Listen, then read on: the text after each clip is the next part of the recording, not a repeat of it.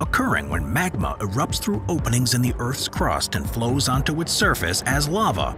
The heat of a volcanic eruption, the sound emitted, and gases produced can cause widespread destruction and global consequences. So in today's video, we're going to be taking a look at the top 15 biggest mega eruptions in history. Number 15. Mount Unzen.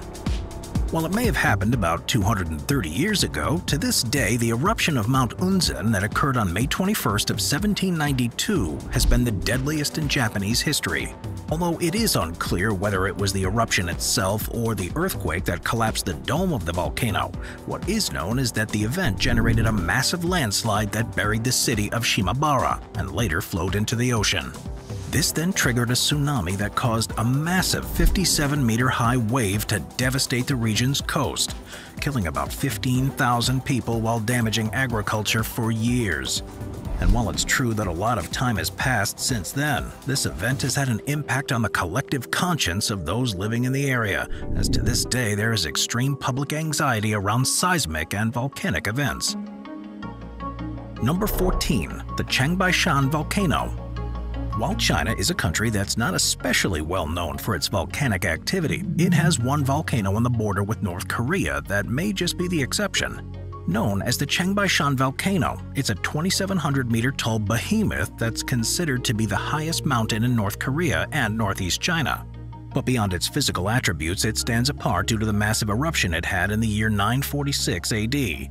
Spewing volcanic material as far away as northern Japan, it created an ash cloud that was absolutely massive. And the explosions themselves were so violent that they created a large caldera that's nearly 4.5 kilometers wide and 1 kilometer deep at the top of the mountain. This caldera has now filled with water and has become the so-called Sky Lake, and today it's a popular tourist site for visitors from around the globe, if they can get in.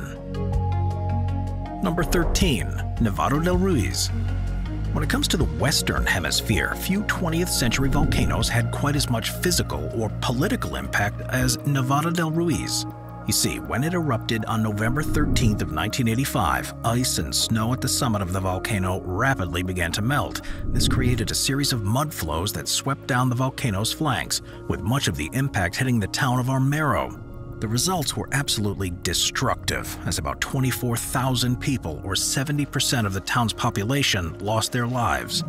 Faced with all of this suffering, many people began to turn their anger towards the Colombian government, as they had done very little to prepare for the volcanic eruption, despite the fact that scientists had given them early warnings. This led to widespread protests, lots of Western media attention, and most importantly of all, the formation of the International Volcano Disaster Assistance Program, or VDAP, which to this day tracks and monitors the world's 1,500 potentially active volcanoes. Number 12. Mount Pinatubo. When it comes to 20th century eruptions, the 1991 Mount Pinatubo eruption in the Philippines was unfortunately one of the worst on record. Located on the Philippine island of Luzon, the eruption occurred on June 15th of 1991 after months of small tremors and quakes. When it blew, the volcano ejected more than 5 cubic kilometers of material, forming an ash cloud that rose 35 kilometers into the air. At low altitudes, this ash was blown in all directions by the intense cyclonic winds of a coincidentally occurring typhoon, causing a blanket of volcanic ash and pumice to blanket the countryside. If that wasn't bad enough, the eruption caused a huge avalanche of searing hot gas and pumice to roar down the flanks of the mountain, filling once deep valleys with fresh volcanic deposits, while killing about 850 people and leaving a further 200,000 people homeless.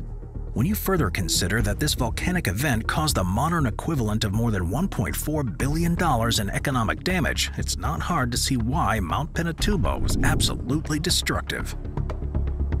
Number 11. Huaynaputina. Peru is known for having its exceptionally high Andes Mountains, although it turns out that some of these slopes are a little spicier than most. That's because the Andes mountain range is also home to Huaynaputina, which is a volcano that stands apart for producing the largest South American eruption in recorded history. Erupting on February 19th of the year 1600, it buried the surrounding area in 2 meters of volcanic rock over a period of between 12 to 19 hours and took the lives of between 1,000 and 1,500 people in the region. Beyond its immediate area, the volcano also managed to have an impact on global temperatures, as it emitted enough ash to cause a volcanic winter, causing temperatures to plummet in the northern hemisphere. The temperatures were so frigid that the next year they caused a famine in Russia, nearly destroyed a wine harvest in France, and prematurely froze over Lake Suwa in Japan, with tree rings attesting that 1601 was the coldest year in the past 600 years. As a result, it's clear that Huayna-Putina's impact was truly global. Number 10. Santa Maria. The Santa Maria volcano in Guatemala is surrounded by lush, dense forest. Yet while it may look idyllic, on October 25th of 1902, an eruption made the area look like a living hell. You see, for a period of between 500 years and several thousand years before the blast, Santa Maria had remained dormant. But when the volcano erupted, it created a cloud of pumice that fell over an area of about 273,000 square kilometers and created a crater that was about 1 kilometer long and about 300 meters deep. While this was already bad enough, the lack of careful monitoring of the volcano meant that the local people had little forewarning, leading to at least 5,000 deaths. To top this off, the central government decided to focus more on the Fiestas Mirabilias, which was its largest propaganda festival than the rescue and aid efforts, and the result was that those in the area were essentially left to repair everything themselves, with almost zero external aid or support, making the eruption of this volcano an absolute disaster for the local people in more ways than one. Number 9. The Minoan Eruption. While the eruption of Mount Vesuvius may be the most famous ancient eruption, the Minoan eruption of about 1600 BC was a close second. If you've ever traveled to the tourist-inundated island of Santorini, then chances are you've seen the Santorini volcano. Located just off the coast of the main island, it's a pleasant addition to the island's trademark blue and white buildings. However, those living in the area a few thousand years ago probably didn't agree. That's because on the day of this eruption, it ejected approximately 100 cubic kilometers of material, coating the island in a 60-meter-high layer thick of white tephra and generating 35 to 150-meter-high tsunami waves that went on to devastate the coastline of northern Crete. By many accounts, it was the third or fourth largest volcano eruption in human history, and as a result, some believe that a volcanic winter caused by the blocking of the sun by the eruption may have occurred as far away as China. However, today the Santorini volcano is active but far calmer, and now the volcano is a popular spot thanks to its hot springs. Number 8. The Novarupta Eruption. Generally speaking, Alaska is known for its cold weather, interesting animals, and top-rate cruises, but it turns out that it's also home to a massive volcano. Known as Novarupta, it sits about 470 kilometers southwest of the city of Anchorage. Although unlike most of the volcanoes on this list, Novarupta is only about 110 years old. This is because it was only created when on June 6th of 1912, a massive eruption rocked the area about 10 kilometers from the peak of Mount Katmai volcano, resulting in not only a large quantity of magma being ejected, but in the complete collapse of Mount Katmai and the creation of a 2-kilometer wide funnel-shaped vent within a 4-kilometer wide and 600-meter deep caldera. Now, the incredible thing about this eruption is that despite all the physical damage, nobody was killed, with many crediting the local Alaskan natives with helping those in nearby settlements learn how to survive the oncoming ash and how to deal with it afterwards. As such, while Novarupta was cataclysmic to its local geography, it had relatively little effect on the lives of the nearby humans. Number 7. Mount Vesuvius. Alright, when it comes to the ancient world, one of the most significant volcanic events that we have records of is the Mount Vesuvius eruption in 79 AD. Occurring during the height of the Roman Empire in an area of southern Italy close to modern-day Naples, the volcanic eruption occurred over a 2-day period, launching forth a deadly cloud of superheated tephra and gases to a height of 33 kilometers, while ejecting molten rock, pulverized pumice, and hot ash at a rate of 1.5 million tons per second. For reference, this means that the blast had about 100,000 times the thermal energy of the atomic bombs of Hiroshima and Nagasaki, and the end result was not only a series of lava flows that destroyed many nearby towns, but the famous burying of the cities of Pompeii and Herculaneum in ash. This ash managed to not only kill about 80% of the area's 20,000 inhabitants, but more curiously, was able to completely preserve the towns in their original state. And while excavations would not happen until 1592 for Pompeii and 1709 for Herculaneum, today much but not all of both sites have been uncovered. So if you happen to be a Roman history buff, then an in-person trip to Mount Vesuvius is an absolute must. Number 6. Mount Tambora. At least on paper, the Mount Tambora eruption in Indonesia stands apart for being the most destructive blast in recorded human history. Happening on April 10th of 1815, it's the only eruption to ever reach a rating of 7 out of 8 on the Volcanic Explosivity Index in the modern age, and it's not hard to see why. After all, it managed to pour out 178 times more lava per second than Niagara Falls pours out water, with this claiming the lives of about 100,000 people in the immediate area.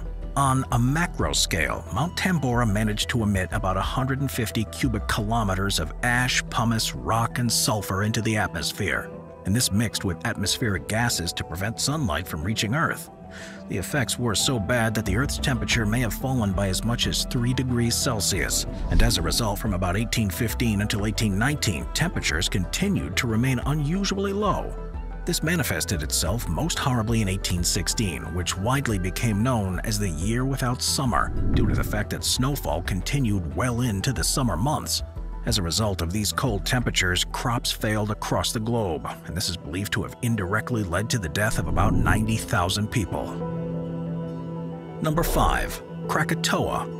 When it comes to eruptions, few have had a global impact quite as profound as Krakatoa. Occurring on August 27th of 1883 after a few days of activity, the eruption of the Krakatoa volcano in Indonesia released a force equivalent to 200 megatons of TNT. For reference, that's nearly 200 times the strength of the Hiroshima nuclear bomb. Completely decimating the island the volcano was on, all of this force managed to create a shockwave that circled around the Earth 7 times. And in the process, it created a 300 decibel sound wave that was one of the loudest sounds ever produced. For context, 300 decibels is so loud that it meant that the blast ruptured the eardrums of sailors located 64 kilometers away and could be heard up to 5,000 kilometers away. On a more local level, the blast created a tsunami with 37-meter tall waves, leading to the destruction of at least 165 coastal villages and the deaths of over 36,000 people. However, perhaps the worst effect was that the explosion created a 45 cubic kilometer cloud of debris that blocked out much of the Earth's sunlight, causing global temperatures to fall by as much as 1.2 degrees Celsius over the next 5 years.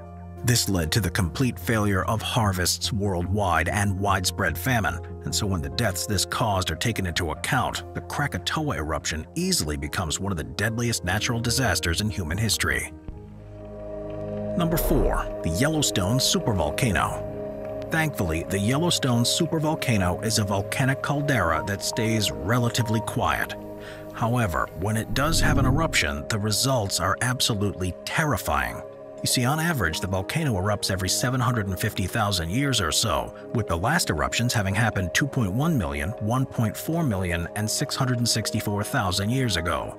While no one was around to witness them, what we do know is that they dwarfed anything seen in recorded human history, as the ejections of between 280 cubic kilometers and 2,400 cubic kilometers of magma is massive compared to the 5 square kilometers of magma that erupted from Mount Pinatubo, which was another heavy hitter to make it onto this list. In fact, this type of eruption was so crazy that if it were to erupt like it did 600,000 years ago, scientists estimate that it would spout enough ash into the atmosphere to bury Texas 5 times over. And it goes without saying that the Yellowstone volcano's past eruptions led to mass extinctions and large temperature changes around the world. Now, given how scary a prospect this is, many people have wondered whether or not the Yellowstone supervolcano is due for another eruption. After all, the first 2 that occurred between 2.1 and 1.4 million years ago were just 700,000 years apart, which numerically is quite similar to the 664,000-year time differential between the last eruption and now. However, I'm happy to report that the volcano shows no signs of eruptions, and many scientists contend that Yellowstone may never erupt again. Number 3. Ilopango. While Ilopango may be located in El Salvador, it was so destructive that its effects featured prominently in the histories of Byzantine Rome and Imperial China. Happening in either 539 or 540 AD, it's considered to be the largest eruption in Central America that human beings have ever witnessed, as it produced over 10,000 square kilometers of waist-deep ash, destroyed several Mayan cities, and completely collapsed into itself, creating a crater lake. Curiously enough, ice cores taken from Greenland seem to indicate that this catastrophic eruption was in line with a massive increase of global sulfur, and it's because of this that many historians believe that the Ilopango eruption exacerbated the global cooling that another eruption had caused, starting in 536 AD. The result was a sky filled with ash and dust that lowered global temperatures by as much as 2 degrees Celsius, leading to widespread crop failures and famines in civilizations as far away as Byzantine Rome and Constantinople and Imperial China. However, I should note that while there is a lot of support for this hypothesis, there are some experts who no longer believe this to be the case. You see, in a follow-up study, researchers analyzed tree rings and a layer of volcanic ash preserved in a distant glacier. These studies placed a new eruption date of 431 AD, which is a century before the period of global cooling. This analysis suggests that while the eruption devastated the local landscape, it likely had little impact on global climate, making the global cooling hypothesis incorrect. Yet, given some competing theories out there, it may take another study or two to figure out what happened with 100% certainty. Number 2. Lucky Volcano. While most volcanoes start and finish their blasts within the span of a month or so, the Lucky volcano in Iceland stands apart for having a super large blast that lasted for a total of 8 months, as it devastated the area between June of 1783 and February of 1784. On a surface level, the amount of lava was pretty minor, managing to only destroy some property near the eruption. However, the steady stream of toxic gases that were emitted was far worse. This is because while they didn't directly kill any people, they wreaked absolute havoc on local wildlife, killing about 50% of the island's cattle, 79% of its sheep, and 76% of its horses, creating what was called the Famine of the Mist. This death toll was absolutely devastating, because the Icelandic diet mainly consisted of meat and fish. And by 1785, things got so bad that about 20 to 25% of the island's population had died due to malnutrition and disease. If that wasn't bad enough, it turns out that this toxic haze managed to go global. That's because the volcanic gases soon began to affect Europe, causing extremely hot temperatures, poisonous clouds, and heavy fogs on the continent well into 1784. This led to widespread famines and increased poverty levels, and interestingly enough, many historians point to these famines as an indirect cause of the French Revolution. Even across the pond, it's believed that this eruption affected the American Revolution, as the massive dip in temperatures and severe blizzards it caused across the east coast of the United States delayed the journeys of a number of congressmen traveling to Annapolis to vote on the Treaty of Paris, which was the document that formally ended the American Revolution. So I think you'd agree that this volcano was revolutionary in more ways than one. Number 1. Mount Pelée. While Martinique may seem like a tropical paradise at first glance, the reality is that it's constantly in a state of uncertainty due to the dangers of nearby Mount Pelée. While still active to this very day, the volcano stands apart for not its current activities, but for the complete devastation it caused about 100 years ago. You see, on April 23rd of 1902, a series of volcanic explosions were witnessed from the mountain. However, on May 2nd, a small eruption commanded the island's attention, and soon, terrified people from the countryside began to flock into the city of St. Pierre, which the media at the time had touted as a safe zone from the volcano. As the cultural center of the island, it was of extreme economic importance, and for a few days it seemed to be the perfect place to go and stay out of harm's way. However, on May 5th, the mudslide from the volcano slammed into a nearby sugar mill, and upon crashing into the water sent a violent tsunami right onto the shores of St. Pierre. If that wasn't bad enough, a plague of gigantic centipedes, 2-meter-long pit vipers, and other dangerous creatures began to come down the mountain in an attempt to escape the blast, terrorizing the citizens of St. Pierre. Yet despite the dangers, no evacuation plans were made, and the residents of the city had no choice but to stay put. However, this proved to be a deadly decision when on May 8th of 1902, Mount Pelée produced a massive volcanic eruption. While the specifics aren't entirely clear, what is clear is that in the course of a few short minutes, an infernal blast of hot gas and volcanic debris obliterated St. Pierre, instantly killing almost all of the 30,000 inhabitants. Most of the victims perished from suffocation and burns that scorched their skin and lungs, and when rescue teams looked for survivors within the city limits, only 2 were found. However, while this blast was absolutely horrendous, the silver lining is that it helped prompt the beginning of studies in modern volcanology. And today, this field has helped humans understand volcanoes in far greater detail and has ultimately saved countless lives. Watch our nature playlist for more top 15 videos about beautiful nature. Sit back, relax, and binge watch all of our best nature videos.